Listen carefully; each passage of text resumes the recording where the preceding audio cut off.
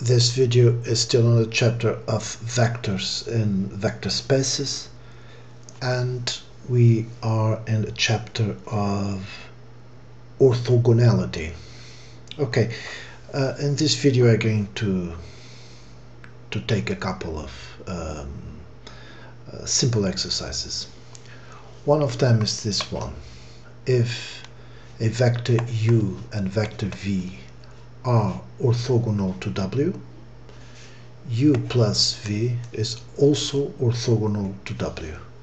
So we have a vector u, and that vector is orthogonal to w. We have a vector v, that vector is also orthogonal to w. So we say that u plus v is also orthogonal to w. It's very easy to prove that. So we pick u plus v and we do the dot product with w. Okay, u plus v inner product with w, that is u inner product with w plus, it's just a distribution, right, v inner product with w. Okay, but by hypothesis u is orthogonal to w, so this one is 0, right, plus, and by the same token v is also orthogonal to w, so this one is 0 too. Okay, so that is 0. Okay, and that concludes the proof, right? If a vector is orthogonal to another vector and another vector v is orthogonal to the same vector w, adding two orthogonal vectors you get a orthogonal vector. Another example is this one. If u is orthogonal to w, then any scalar multiple k times u, where k is the scalar, is also orthogonal to w. And this is really easy to prove too, because you just take ku, right, this one that you want to prove that is orthogonal to w, and you take the inner product with w.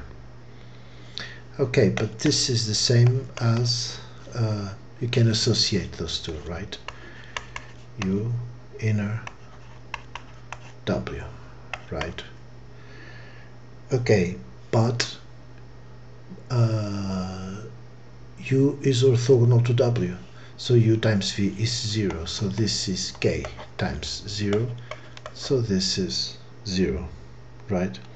So if u is orthogonal to w, any scalar multiple ku is also orthogonal to w. Okay, just a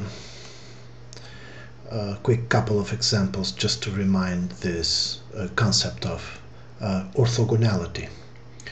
We pick vectors u1, so u1 will be vector 1, minus 2, 3, u2, where u2 will be vectors 1, 2, 1, this is 2, okay, sorry, and u3, and that will be vector minus 8, 2, and 4, and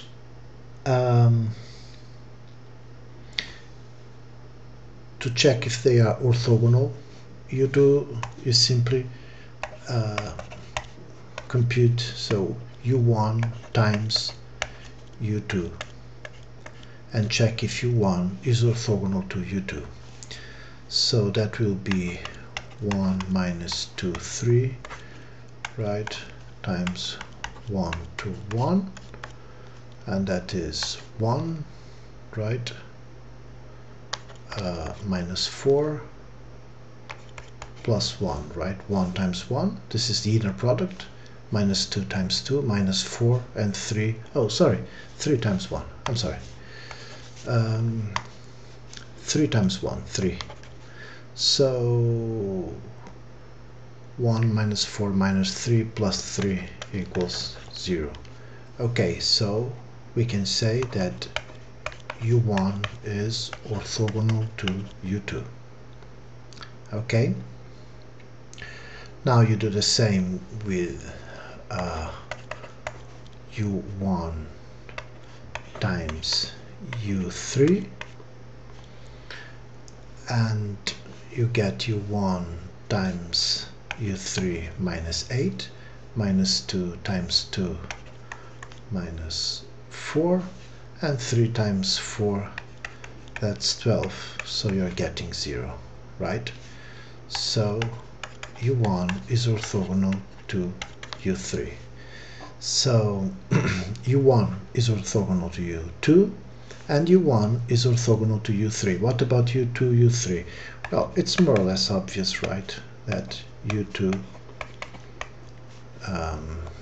u3, 1 times minus 8, minus 8, 2 minus 2, 2 times 2, sorry, 4, and 1 times 4, 4, so we are getting 0, okay, and this is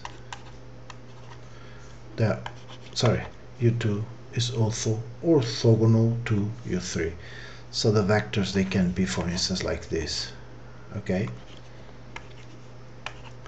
so these 3 vectors, they are all orthogonal to each other, this one to this one, this one to this one, and this one to this one. Okay,